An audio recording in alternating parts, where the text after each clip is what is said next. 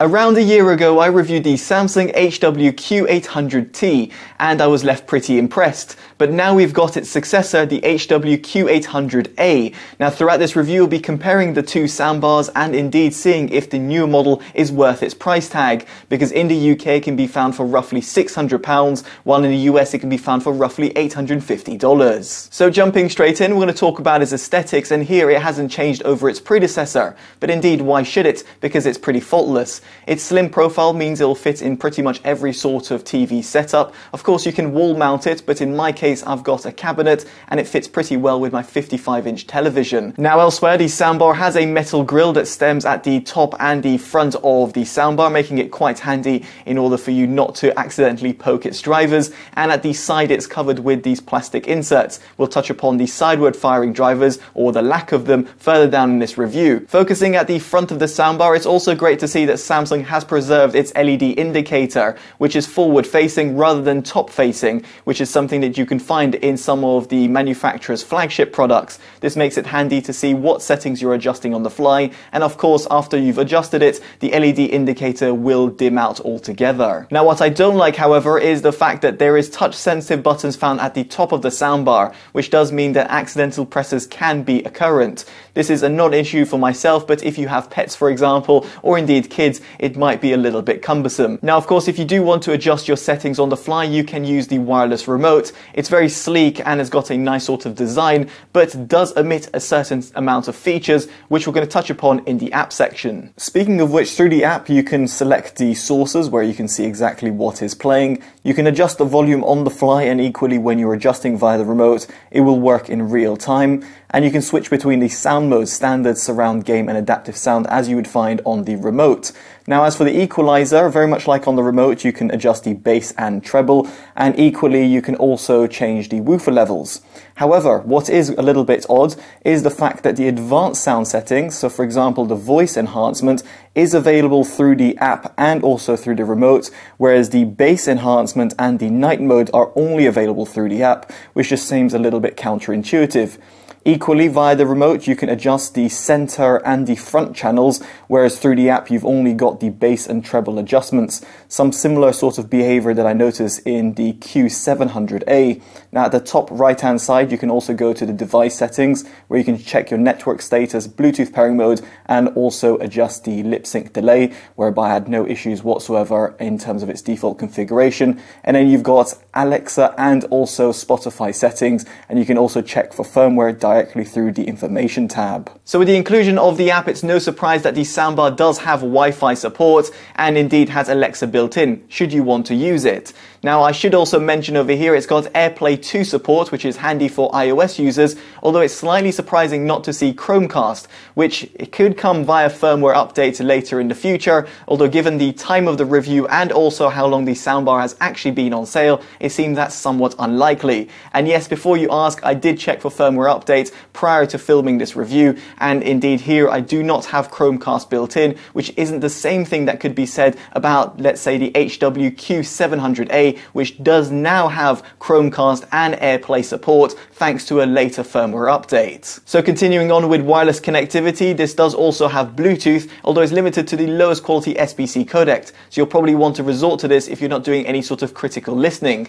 Now for you to attain the best sort of sound quality from the soundbar, you're going to want to plug it in. And here of course you've got optical and HDMI to choose from, the latter being the better out of the two, and you've also got HDMI ARC and eARC support. Now eARC is definitely appreciated and definitely bettered over the ARC support, specifically if you're listening to Dolby Atmos or DTSX content, because you get uncompressed metadata.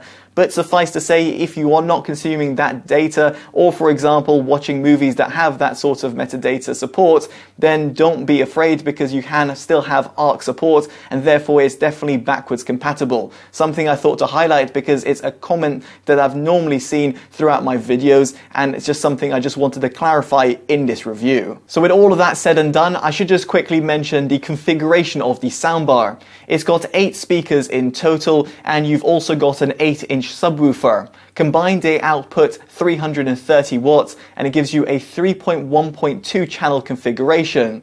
Now over its predecessor, you can also add rear speakers which do also have upward firing drivers and therefore potentially bolstering the overall cinematic experience. We'll touch upon this further down in this review, but note I do not have the rear speakers to test. Also, I should mention that the soundbar has got upward and forward facing drivers only and does not have sideward facing drivers, which again will hinder the overall surround sound experience, and we'll touch upon this in the Soundstage department of this review.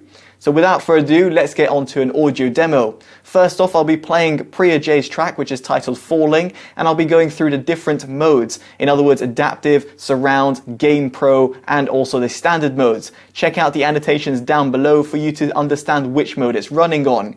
Furthermore, I'll also be going on a piece to camera, whereby I'll be presenting the Jaguar I-Pace on Totally EV, and do check out that review in case you're interested on the channel. And here I'll be going through the voice enhancement feature and enabling it and disabling it. And this will further go into my comments of the mid-range department of the soundbar. You should hide, then learn how to fly. It's the only way I know how to play this game to success. I'm not quite sussed it yet. When I reach the brink, don't stop to think. I always sing, and now I'm next thing you know, I'm crawling, crawling.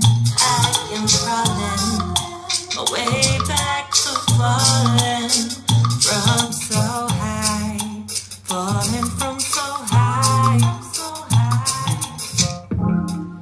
The thing is, my imagination is constantly racing 1,000 miles ahead. I'm living in my own mind, but it's floating. I'm always hoping, but when I reach the brink, don't stop to think. I always sink, and now I think it does exactly what it says on the tin.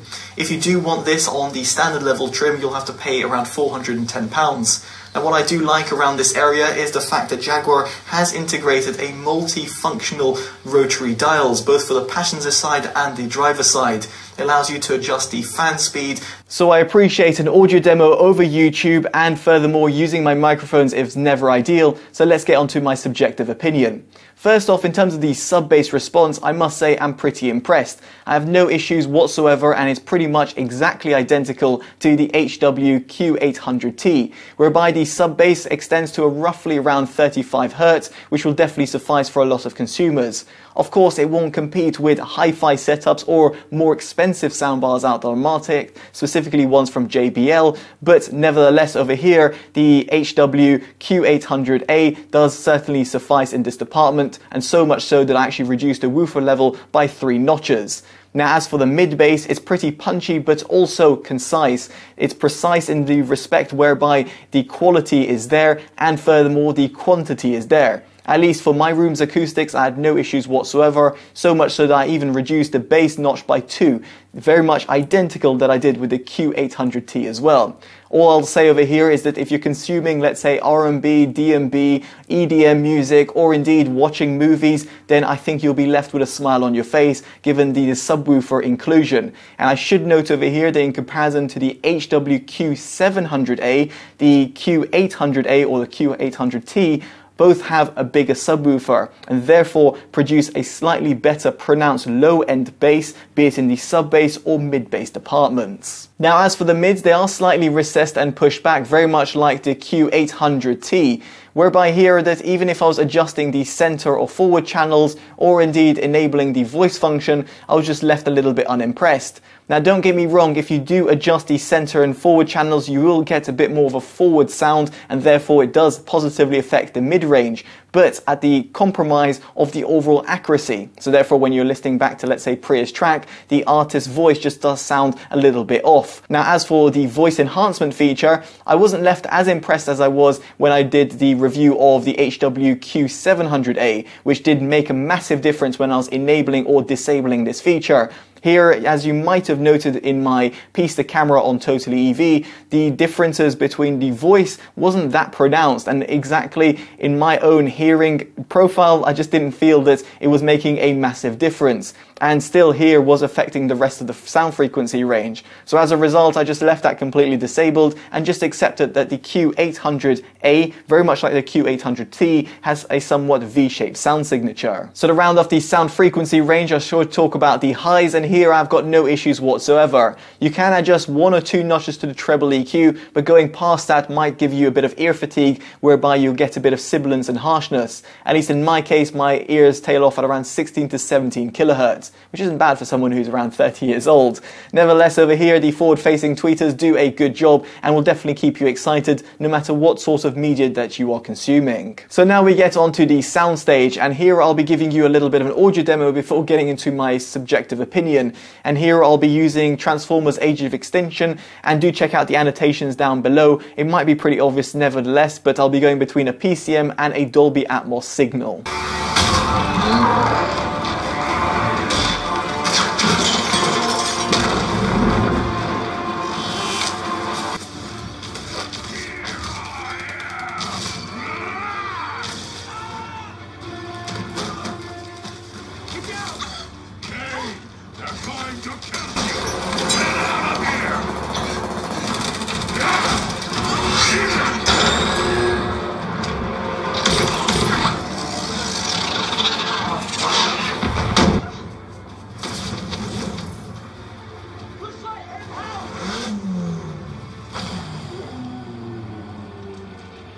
So you might have been able to pick up that the differences in terms of volume between Dolby Atmos and PCM were definitely noticeable, at least to my ears.